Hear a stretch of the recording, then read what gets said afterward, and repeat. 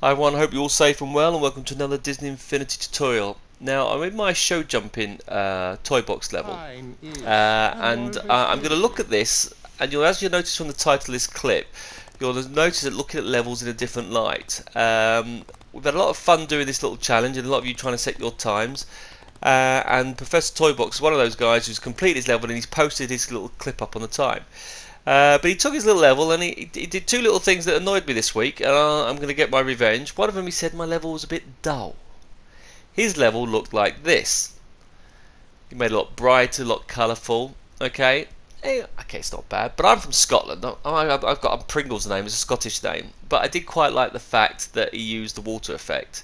So okay, it comes down to what you like or what you don't like. But then I thought, okay, not too bad. What else can we do with these type of levels? And then I started thinking, hold on, what if we really mix it up? And this is the same level again, but what I thought I'd do now is I'd make it a medieval level. So I'm using time as my character, because we're going to go through some time and I'm going to look at this level in a number of different ways. So as I was thinking about the time scenario, I was thinking, well, if we go back to the 2 million years ago, they wouldn't have had stable jumps. They wouldn't have had beams to jump across. So then I was thinking, what can we jump across? And then I thought, I know what, we'll jump over lava. So you'll notice I use the ground to plot the places where the lava is. Yeah, and I used the stone from the Brave section to put in exactly the same places where the jumps were, where the fences were, so I could still outline the circuit. So this is still the exact same circuit as before, but I put an extra twist on it. I thought, let's make it prehistoric.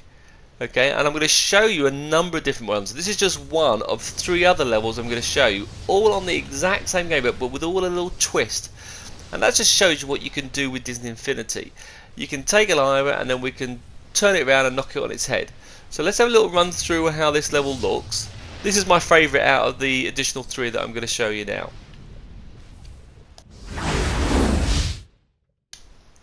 So I'm going to use Spot because I very rarely use him. I don't think many people do. And it also got me a chance to use some of the power discs I've been dying to use. I've been trying to use the dinosaurs and I haven't come up with anything to use it for. So I picked 3 levels where I can use power discs that I haven't used before on the screen. So I'll grab one of the dinosaurs, and I've always got to go for the big T-Rex, of course.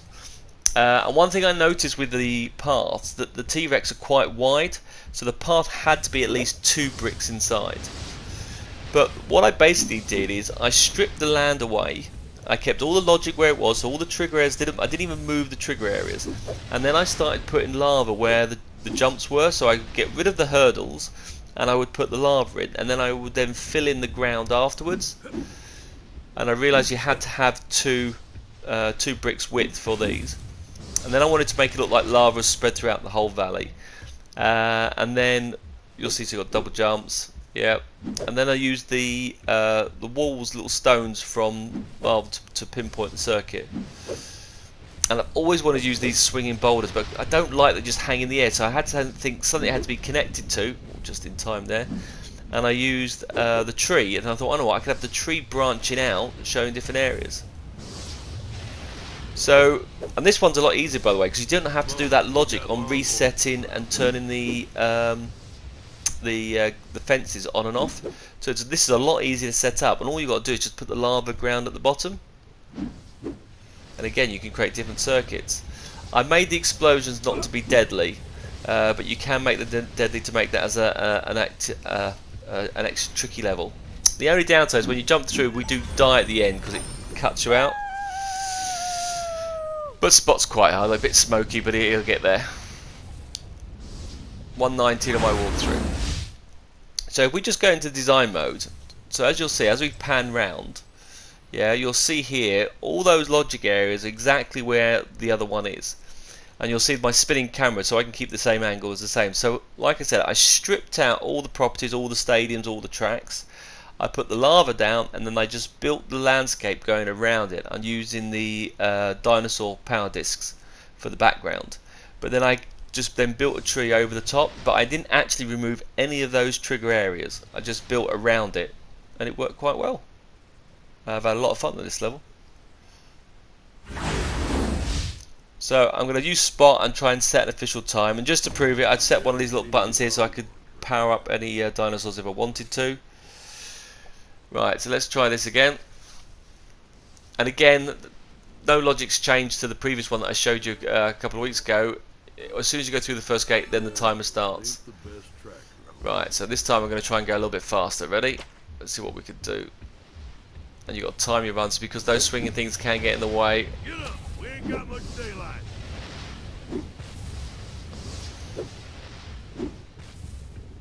And the little bits of lava in the way mean you have to jump a lot more regularly. There's a lot more little jumps in the way. You can cut corners if you wanted to.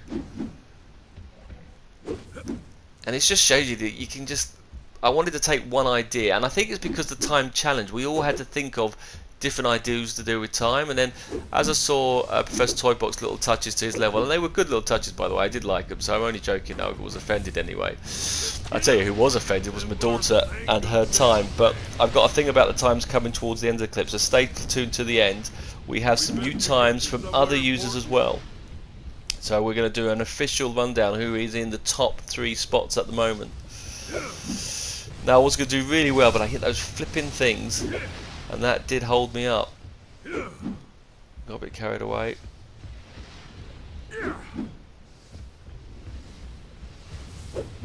But I have to say, I love this level, and I just love the thing, and I can use the dinosaurs, so... I was quite pleased how that turned out.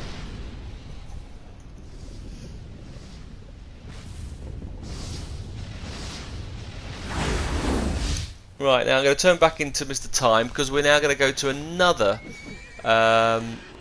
version of this level. Okay, so I was then trying to think, okay, so what can we do slightly different? So I was then trying to think, well, what other power discs can I use? And I thought, I know what I can use. I can use my elephant power discs. So then I was thinking Persian. What would we do in a Persian time? So this is my Persian toy box version. And so you'll see here, you'll notice I've got little archways. I'm using pillars. Instead of the stone, I've got pillars, but there's pillars I can put things on the roof, so I've then got the roof side. Now, my original plan was this. I was thinking, how do I do this differently? Well, I'll have the elephants run through. I can use my Boo power disc, never use that one, and we'll do the same circuit. But again, just a slight variation of it again. Got the palace walls, just to show you a little circuit. I've got little archways instead. But you'll know there's no jumps in this, okay? There's no jumps at all. So let me just run through the circuit and we'll use a Boo to do it. So I've changed into Aladdin, of course, obviously, right? And when we use a Boo, I'm just going to run through with the things. Now, elephants do jump. In fact, I don't think they do jump actually. You'll see a little bit of a weird scenario. And the problem I had with this is I didn't know what to do with the elephant. So there are some destructible pieces that you can connect to a path. So what I thought you could do is, my first plan with this was to use elephants to bash your way through. So you had to bash your way through and use things to shoot the walls down, because elephants like ran through things. You like my little tunnel there? I thought it was quite good. But it was really slow and was quite crummy. But then I thought, hold on, I was using these archways to fill in the areas, so you had to dig through. And then I thought, I know what to do. This is not anything to do with a rideable. This is not to do with an animal event. Although my elephant is good, I thought, no, I don't know what. So you'll notice these pillars now have bridges across them, so they are now gaps. So that meant that the user has to go through there. So where these pillars are wide open, massive big, so I thought, I know what, we'll do a different variation, and let's do a complete different twist. It's not going to be a show jumping event, hence there's no jumps. Yeah, but as you can see, the layout is identical. I quite like that little 4 pillar section. I thought that was quite good. And you see I've got a little post there at the end, which is all quite good. Ta-da! So let's go back to the start line and let's show you what this one is. Now this level I didn't actually like to start with because I found it very tricky. So it could be fine and annoying, but actually the more I've played with it, the more I've actually got used to it. But you do need some fine skills, and my fine skills not that good because this is not to do with animals. This is a magic carpet assault course. Okay, so go on and get your carpet out, and again another power disc I haven't used. So we switch onto our power disc, there we go, and now that was why we have to go through the areas. We have to go through. You'll see I'm trying to fly it through. My fly to start with was pretty good. I was quite pleased. To start with, by the way, was horrendous. It's about like 15 goes, but then I still got to like it's quite good. So the tunnel through the thing, and then just couldn't do it there. I completely lost it there. So once you've gone wrong, it's a disaster. Yeah, but it's not a bad little game, and it does take a little bit of practice getting the turns in. But this is my magic carpet assault course. But you have to go through the arches, you see. You have to go down and through them, which is where it becomes tricky. So it's not jumping, it's flying. And then my flying skills aren't too good. I believe Papa H's are quite good, so check out. But again, another little twist of the same circuit. Flying it through. That's a good turn, that one. Back through the big arches. How much space do I need? I could do it. I'm going to say, crud. Because that is obviously the word of the month. But there you go. So my flying carpet version, which I didn't think was too bad. I did a 57, even with all those slow times, so that wasn't too bad on there. I didn't mind that one, but still not as good. My prehistoric one I think was better. So we'll turn back into time and we'll travel through to another thing. So then I was thinking, so we've done a flying carpet one, right? We've done jumping lava. Where should we go now? And guys, I'm going to send you back to the future. I've always wanted to say it. So while we're using time, we're going to travel to the future now. What would they do in the future? So in the future, we are doing laser beams, yeah? The stakes of show jumping's gone up a level. Okay, we're gonna go. If you don't make it, you get sliced into 1,000 pieces. It's now the Hunger Games, yeah. So all I've done, I use basic blocks, and this level's really easy, by the way, because you just strip out everything. I just use the basic blocks and use my Tron discs, yeah, and I just slot them in, and then these patterns you just put onto a path, and you set them across. So my ideal plan here is, because I wanted to use my Tron characters, was use a light cycle. But sadly, it's too compact to use the light cycle. It just didn't work, and I was like hating it. So I thought, well, what else can I use then instead of using a horse? Because it's the future. So I get my favourite character. I do like him. Okay, do a little reset button, which sets all the clocks. This, my friends, is a hoverboard. As we're doing a bit of Back to the Future, I thought it's a hoverboard set. And here we go. So we jump it on, and you've got now time. So the laser beams are flying through because the hoverboard is just controllable. Not always, as you can see, I struggled here, but you can turn it a lot more than the light cycle. So these bars are moving back and forth. Got to time it. Oh, no, that wasn't bad. You got to admit. My youngest daughter said I cheated there and therefore should be DQ'd. I didn't think it was too bad. Somehow, I don't know how I survived that one. But you do die.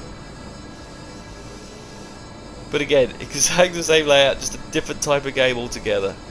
How cool is this? So if you come up with any different variations as well, let me know what you come up with. What power disc did you do? Did you do horse riding? Right, my last game. Ta-da! There you go. So that's not too bad. It's a lot easier with those things, and you've got, if you haven't got that power disc, you can use the Incredibles hoverboard, which is a very similar thing as well. So I'm just going to go into design mode just to show you. That is there. So again, I stripped all the land out like I mentioned, and just then put the options in. But I just wanted to show you that. Where do you find the laser beams? Well, the laser beams come under the platform, because it took me ages to find these. I knew they existed, but if you go to Game Maker and you go all the way across, they're very hard to see. You can't actually see them, but they're these things here, horizontal, and they're automatically switched on and they constantly move, so you don't have to do anything about logic. All you've got to do is position them to a path, which you can do. And all I did was link them to the path like I did with the fences, but you don't have to switch them on. So again, you had to save that logic, and away you go. That was it. Right, one last thing. If you've been following our time challenge event with a number of other creators, Professor Toybox also created this level, and he has now got the world record. Well, as of Saturday, that record was beaten by Jet Blast 190. Now, his Professor Toybox was a 54.06. Jet Blast 190, he did a 54.09, and then he took it with a 53.92. Well, I thought, okay, right, my daughter was heartbroken that her record was on, so she came back in and has had another crack on it this morning. Now, we looked at different ways to try and tune it through. We discussed it. We took it very seriously. Like I say, it's our event. We need to be back in charge. So she's got a little tips and tactics if you're going to try and get the record. You'll notice, obviously, she's lining herself up to try and get a straight run at it as possible. Very tight corners, really tight corners. Keeping them very tight.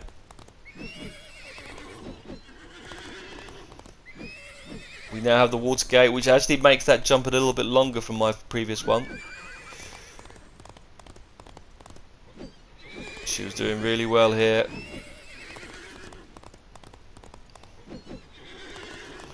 Very tight this time, really tight. I thought it was over one, but got it back. I need to cut in tight around the corner. It's a good time, it's a good time.